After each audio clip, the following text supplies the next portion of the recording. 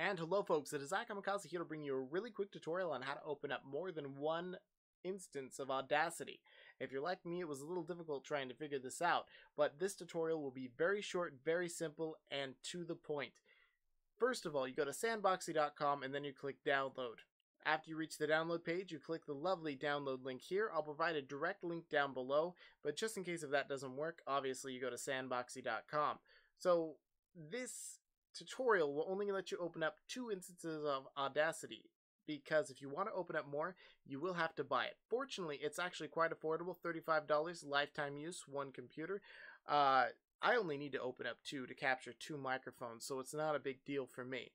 I already have Sandboxy installed, so what I'm going to do is open it up here, and this is the control panel. Obviously, you know how to install a program, and you can pause it here so you can go and install it so you can follow along. After you install it, open it up. Now, assuming that you've paused the video and installed it, or you just know what you're doing, easy enough is your Sandbox default box. You right-click it, run Sandbox, run any program. I usually get a notification saying I've had it for more than 30 days, and that goes away in 5 seconds. You get to use it free forever for 1 sandbox at a time.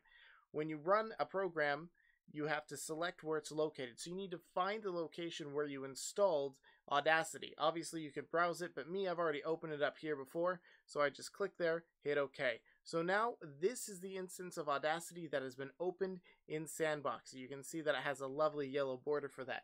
Now I'm going to go open Audacity within my normal installation of Windows. Click that. Boom. We now have 2 instances of Audacity.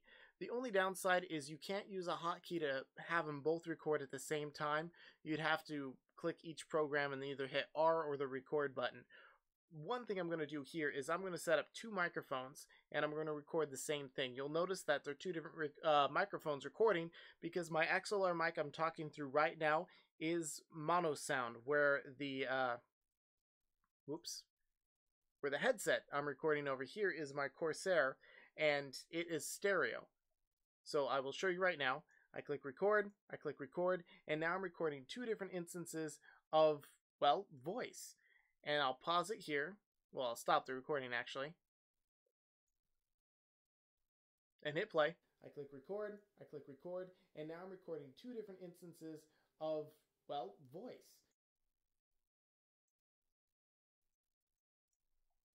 I click record, and now I'm recording 2 different instances of, well, voice.